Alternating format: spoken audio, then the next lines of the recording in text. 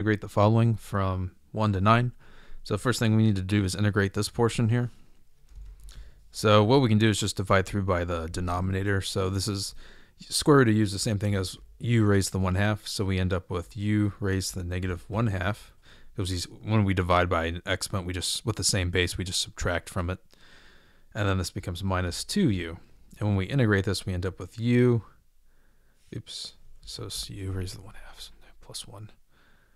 Plus 1. So 2u. U raised to the 1/2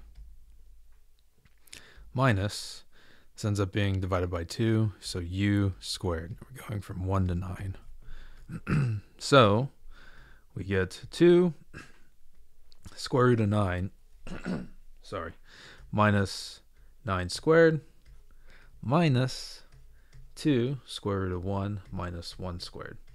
So this ends up being 6 minus 81 minus 2 minus 1.